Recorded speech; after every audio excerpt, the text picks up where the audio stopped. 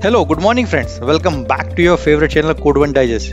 Today I am here to tell you that I have released a new video on CQRS design pattern for microservices. Yes friend, what is CQRS design pattern?